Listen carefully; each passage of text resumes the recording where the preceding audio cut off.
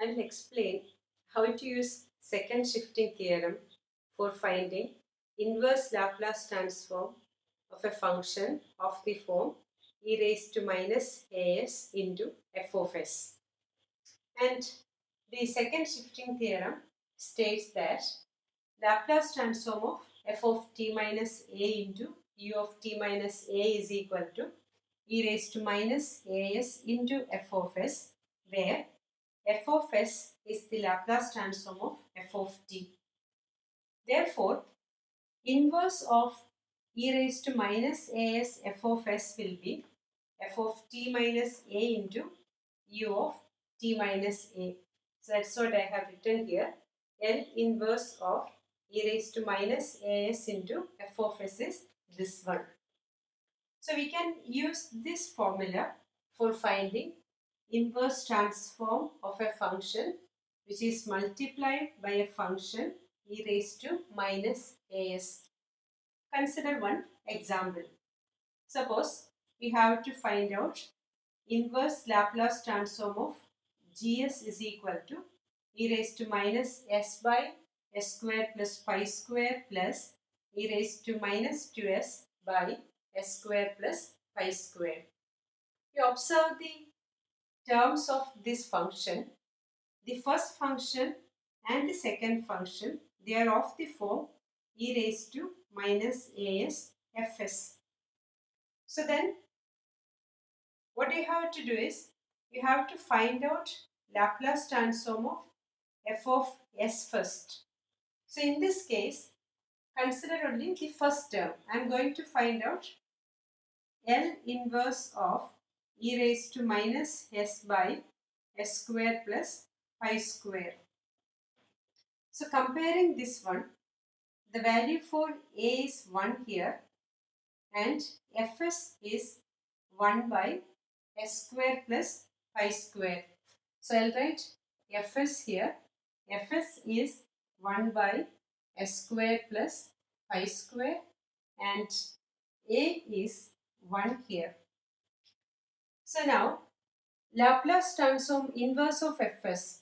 We know inverse of fs, that is f of t.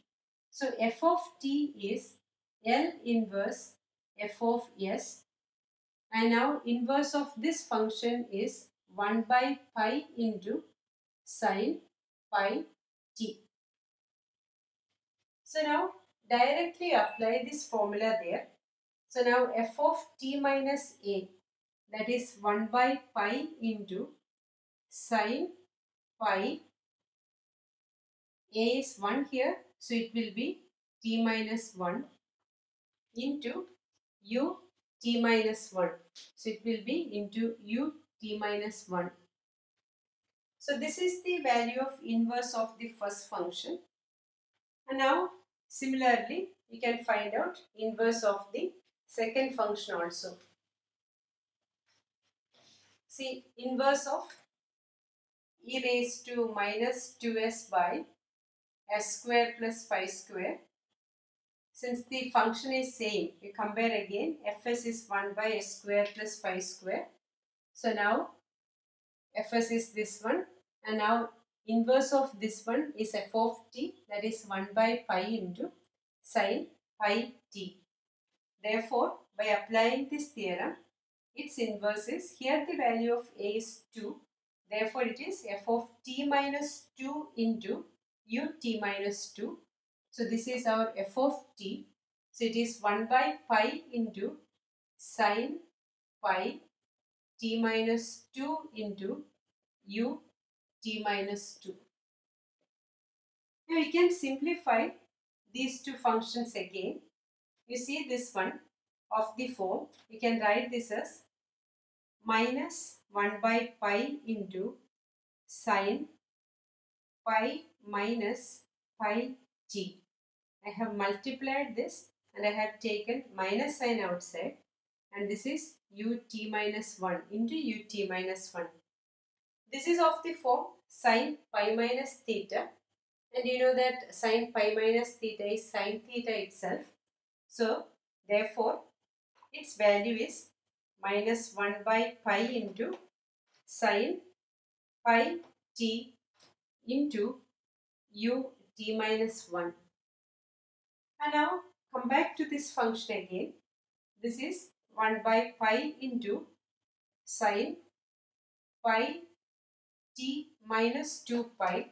So I'll write this as minus sine 2 pi minus pi t into ut minus 2. And now this is of the form sine 360 minus theta, and the value for sine 360 minus theta is minus sine theta. Therefore, this becomes 1 by pi into sine pi t into ut minus 2. So we got value of inverse of this term and this term also. This is e raised to minus s. So now we can write down inverse of gs. Laplace inverse of gs is Laplace inverse of first term plus Laplace inverse of second term. So this is Laplace inverse of first term and this is Laplace inverse of second term. Therefore, we can write L inverse of gs as